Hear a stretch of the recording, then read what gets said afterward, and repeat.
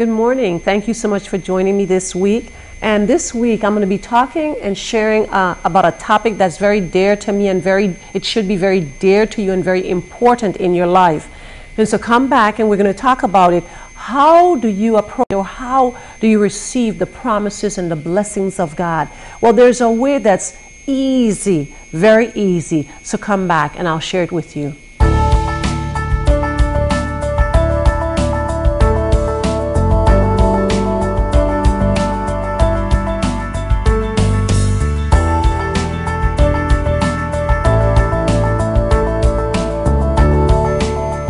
Thank you again so much for joining me this week. When I was in Bible school, all of us in our class had to prepare a message or a sermon, minister the word to our class, and we would be graded by our classmates. And my topic was on the presence of the Lord. My topic was on actually the glory of the Lord, the glory of God. And for me, that's always been a blessing to talk and to share about the glory of God. And it should be the same in your life, because in the power, in the glory and in the presence of God is the power of God, and it's where amazing things happen in your life. It's the place where transformation takes place. And so the presence of God it's something that we as believers really should hunger and thirst after and should go after with all of our hearts. The Bible tells us that in the presence of the Lord is fullness of joy, and that his right hand are pleasures forevermore. So there's something about the presence of God that we as believers need to understand so that we can appropriate it, so we can have the presence of God in our lives. And so that's what I'm going to be looking at this morning. And we're going to start off first by looking at Matthew chapter 21, and it's about Jesus. He goes to the temple and he sees that they're selling doves, there are money changers in the temple, there's business going on in the temple. The temple is cluttered with things that it should not be cluttered with. In other words, today we'd say the church, doing things in the church that really shouldn't be happening or shouldn't be done in the church. And Jesus goes in and he makes a whip. And the Word of God tells us in Matthew chapter 21, verse 12 to 14, it says, "Then Jesus went into the temple of God and drove out all those who bought and sold in the temple, and overturned the tables of the money changers and the seats of those who sold doves. And he said to them, 'It is written, my house shall be called a house of prayer, but you have made it a den of thieves.' Then the blind and the lame came to him in the temple, and he healed them." So when we look at Matthew chapter 21, verse 12 to 14, what we see is that business was going on in the church, and what the business that was actually going on was the people before, if they wanted to make a sacrifice or an offering to God, they had to have doves, or they had to have goats, sheep. They had to have these animals. And so what was happening is they were going right there to the church and they were buying this. There was business transaction, money exchange going on in the temple, where the temple that really should have been a place of prayer what was going on was business. So people would go there and buy their goats and buy their doves and whatever. Whenever they needed to make a sacrifice, they would go there and buy the sacrifice and then present it to the priest. But that was not the way God intended it to be. And so Jesus comes and he sees this, and it grieves him. It grieves him to see what was going on in the church. And so the Word of God tells us that he got rid of them. He turned their tables over. It says he overturned the tables of the money changers and the seats of those who sold doves. And then he said, "It is written," and this, what he's saying, it's reference from Isaiah, I believe chapter 56, around verse maybe 7 or so. It says, "It is written, my house shall be called a house of prayer, but you have made it a den of thieves." And it says, "Then the blind and the lame came to him in the temple, and he healed them." And what I want you to see here in this verse is, until the unrighteous stuff that was going on in the church, until that stuff left, the blind couldn't get their vision, their sight restored, and the lame weren't able to walk. It wasn't until after he cleaned the temple out, after he got rid of all of the ungodly, unholy stuff that was going on in the church, It was only then that we see that the blind and the lame, they were even able to get there to him so that they could get healed. And the word of God tells us that he healed them. They were able to get into the temple, and when they came to the temple, the blind and the lame, he was able to heal them. Now, what does that say to us today? First and foremost, the first thing we want to settle and solidify is the fact that the temple of God is no longer buildings made of brick and stone. The brick and the stone of what you have today is where people who are now the temple of God, they join together and they go to these buildings of brick and temple. But the presence of God, the house of God, is now the individual who has made Jesus Lord of their lives. So look at this and let's take it from that perspective now. If you need healing in your body, what else is going on in you? Do you have forgiveness in you? Are you cluttered with unforgiveness? Are you cluttered with fear? Are you cluttered with doubt? Are those things controlling you? Are they the things that's directing and leading you? Well, you got to get rid of those things so that healing, the healing power of God that's already resident in you by virtue of the power of God, by virtue of the fact that you are now the temple of the Holy Spirit, you have to get rid of those things. You have to let them go so that the life of God that's already in you can start to flow throughout your body. Because remember, when it says that we are the temple of the Holy Spirit doesn't dwell in our bodies per se. The Holy Spirit, the power of God, the life of God dwells in our spirits. The Bible says that we are spirits.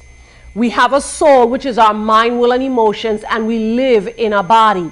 So our spirits is the container for the power of God. Our spirits is the container for the presence of God. And what happens is because our spirits are contained in this body, what happens is out of our spirits, life flows into and through our bodies. So you see, everything that you need, and when God made Adam, when God made man, everything that Adam needed was already in him. All he had to do was to speak it forth, just like God, to speak it forth, and it would happen. It was already there because he already had the life force of God in him. But when he sinned, and that's what we're going to look at, the word of God tells us in Genesis chapter 3 verse 8, it says that he hid from the presence of God. But before we get there, I just want to read a couple scriptures to you, verse 1 being found in Exodus chapter 40 verse 34 and 35, because I'm talking about the presence of God. I'm talking about the glory of God. Now, when we talk about the presence of God, we're talking about the environment of God. We're talking about where God is, who he is. We're talking about, each of us carries a presence. Each of us carries a presence. Well, God carries a presence as well. The devil carries a presence as well. His presence is evil, but God's presence is powerful. And I'll talk a little bit more specifically about what his presence, what's contained in his presence. But for right now, let's look at these scriptures. The presence of God is the environment of God. And the glory of God, I'm defining some things for you. The glory of God is the presence of God actually being able to be seen. So the glory of God is the ability, is when you're seeing the presence of God. So the glory of God is the manifested presence of God. Now, God has always wanted to live amongst and with his people. He's always wanted to do that. And so when we look in the Word of God, we find that there were two places where in the Old Testament where we find the glory of God or the presence of God resident, where the presence of God dwelt. We find there's the tabernacle. We call it the tabernacle of Moses or the tabernacle in the wilderness. There's the tabernacle, and that's Moses. That's what Moses erected in the wilderness And God came down and he would manifest himself in the tabernacle that Moses built, that Moses prepared for him. And Moses prepared that tabernacle based on what God showed him. So the word of God tells us in Exodus chapter 40, verse 34 and 35, talking about the tabernacle, it says, "Then the cloud covered the tabernacle of meeting, and the glory of the Lord," or the manifested presence of God, filled the tabernacle. And Moses was not able to enter the tabernacle of meeting because the cloud rested above, and the glory of the Lord filled the tabernacle. So God has a presence. There's an environment. God has an environment. And so the word of God tells us, it says the tabernacle of meeting, because the cloud rested above the tabernacle, and the glory of the Lord filled the tabernacle. Now, how was Moses able to write this? Because he saw it. He saw the glory of God. And then in looking at Numbers chapter 14, verse 10, it tells us that, "And all the congregation said to stone them with stones." And this is talking about Joshua and Caleb, who came back with a good report. And so the people, there were 12 spies that went in. 10 came back with an evil report. 2 came back with a good report. And the people believed the evil report. And so when they heard the good report, they wanted the children of Israel, the people, to stone the 2. Because the 2 were saying, let's just believe God. These people, the people, they might be bigger than us, but they are bread. God has already delivered them to us. Their protection is already fallen down. And so the children of Israel wanted to stone the 2, Joshua and Caleb. And the word of God tells us in Numbers 14:10, it says, "Now the glory of the Lord appeared in the tabernacle of meeting before all the children of Israel." And what I want you to see there is the fact that they were able to see the glory of God. Now, the second place where we see the presence of God or the glory of God manifested, being able to be seen, is in Solomon's temple, the temple that Solomon built. And let's look at that. That's in 2 Chronicles. There are many scriptures, but I just chose a couple of them to look at. 2 Chronicles chapter 5, verse 13 to 14, it says, "Indeed it came to pass, when the trumpeters and the singers were as one, to make one sound to be heard in praising and thanking the Lord. And when they lifted up their voice with the trumpets and cymbals of music and praised the Lord, saying, For he is good, for his mercy endures forever, that the house of the Lord was filled with a cloud, so that the priests could not continue ministering because of the cloud, for the glory of the Lord filled the house of God." So we see in the tabernacle, Moses, the tabernacle of, I'm going to call it the tabernacle of Moses, we see the glory of God. They saw the glory of God. And we see now in Solomon's temple, the temple that Solomon built for God, we see here again also that the glory, which is the manifested presence of God, filled the house of God. In other words, God came in and filled that house with his presence.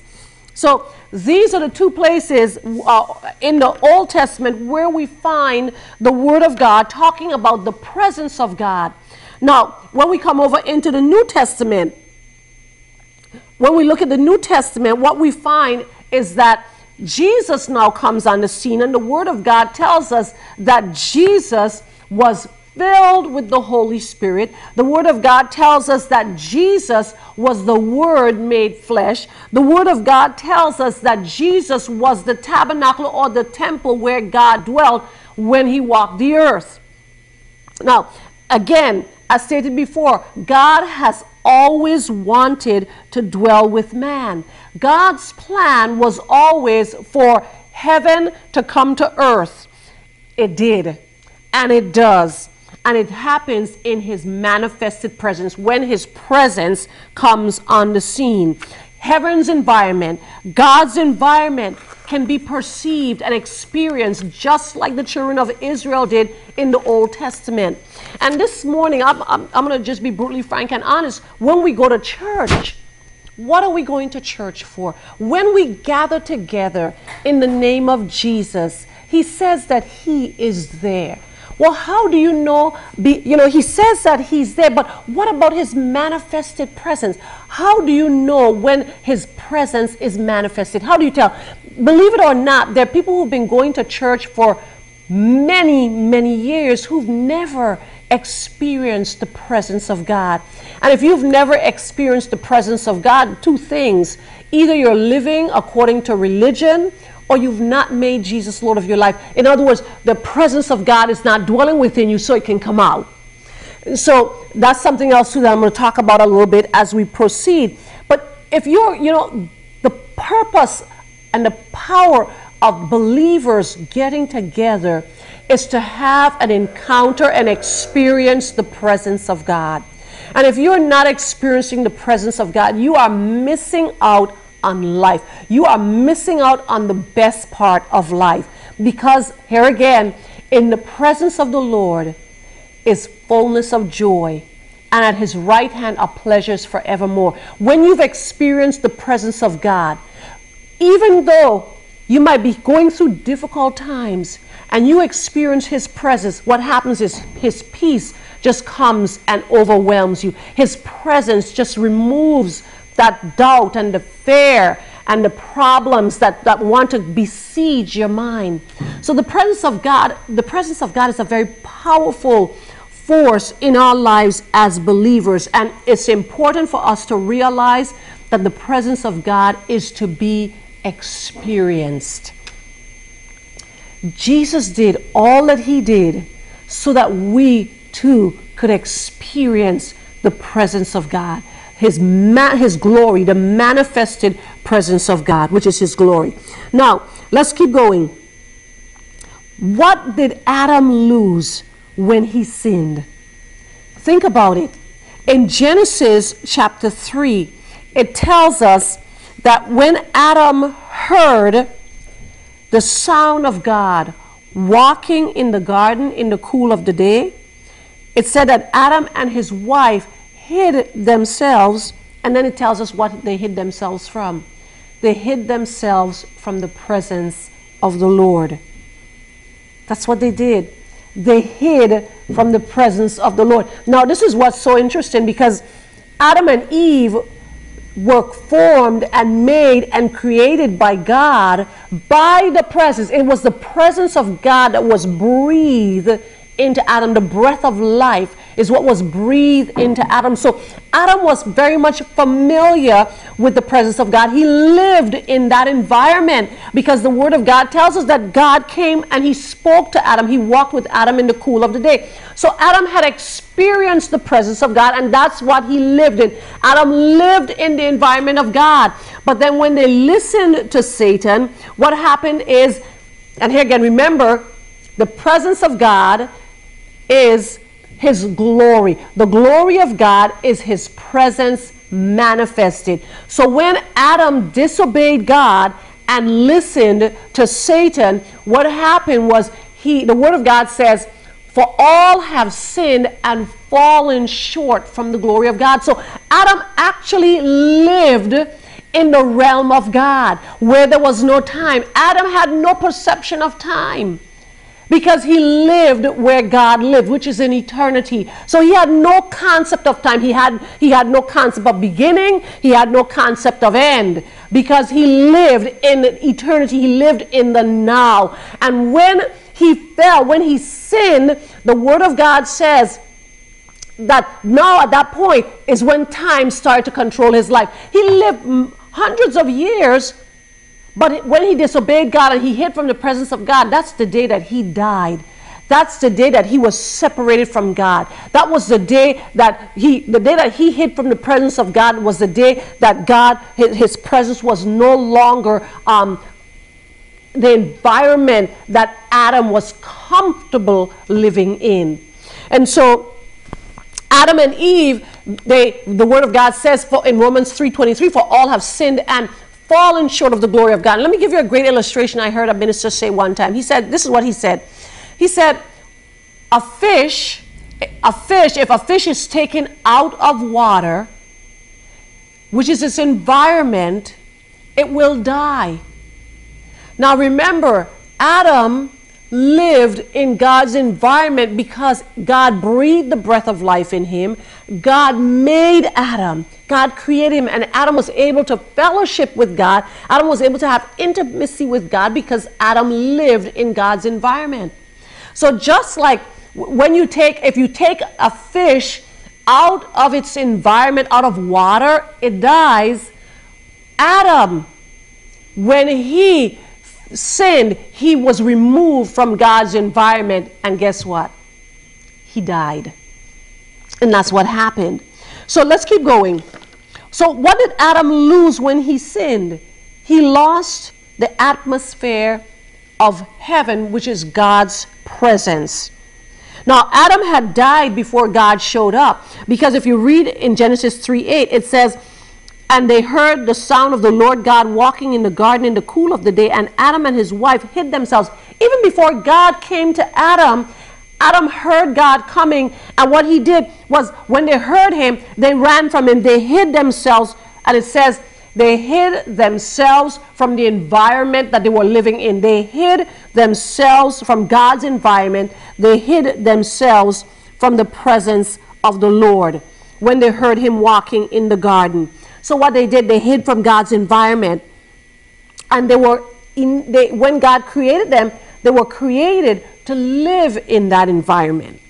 So that's so important. The Bible says, and as a result of what they did, all have sinned. All have sinned and fallen from the presence of God. All have sinned and fallen from the glory of God. They fell from the environment of God. So let's keep going. Now, in scriptures, remember David? David was a man, the Bible says that David was a man after God's own heart. David pleased God. David was a man who spent time with God. David was a man that had intimacy with God. And when David sinned with Bathsheba and killed Bathsheba's husband Uriah, Nathan the prophet came to David and told him what he did.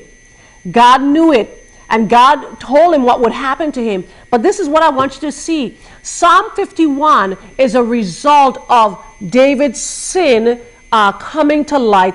It's a psalm David wrote from his heart when the sin came to his life, when he realized what he had done, and God knew what he had done. And this is what he said in Psalm 51 that I think is so important and so critical. Psalm 51 verse 11. He says, "Do not cast me away from your presence, and do not take your Holy Spirit from me." Do not cast me away from your presence. So David, for him to say that tells me that David experienced the presence of God. And so David now is praying and asking God to not cast him away from his presence and not to take the Holy Spirit, the precious Holy Spirit, from him. Man lost God's environment to sin. So how is it restored? How was it restored? Because it is restored. Well, let's look at the word. And this is important. It's important for us to realize, number one, that the power in church and the purpose of church is to experience God's presence. You know, years ago we used to go to church, and you ask someone, well, what church do you attend? They say, well, I go to this church. You ask them why. I say, well, because the word is taught there, because I get the word there. And let me share this with you. This is so important. The word is so important. You cannot live. Man shall not live by bread alone, but by every word that proceeds out of the mouth of God. But also, too, what you have to understand is that the word that proceeds out of the mouth of God, it's revelation knowledge. Revelation knowledge of the word, it comes only by the Holy Spirit illuminating that word to us. So how do you get the word to be illuminated, that you get the revelation so that you can live the life that God wants you to live? By his presence, by coming into his presence. And I'll talk about that a little bit later. But let me continue on. Why is God's environment, why is God's presence so important?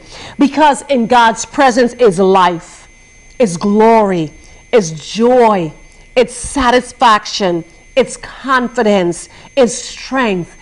In God's environment, in God's presence is the solution to every problem that you can ever experience under the sun. In God's presence.